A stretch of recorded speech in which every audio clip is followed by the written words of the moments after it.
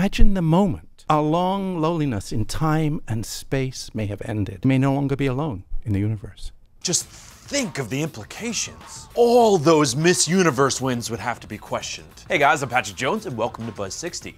NASA spoke about their search for life in a panel in Baltimore. It's within our grasp for the first time in human history to make a discovery that will change the world. The plan is to use space telescopes like the James Webb, which will be launched in 2018, to scan atmospheres for gases that would hint that biological life was apparent. Kevin Hand from NASA went even further to say that he'd expect life to be discovered somewhere outside of Earth within 20 years. Makes this question the panel was asked via Twitter right on point. If and when life out there is discovered, will the US government actually let the people know? You know, of course we would. But if you're Yahoo Answers commenter Vinny, NASA wouldn't tell us because proof of aliens would destroy organized religion. Perfectly understandable. NASA wouldn't want to blow the lid on aliens and risk that piano key necktie they've been eyeing for Christmas.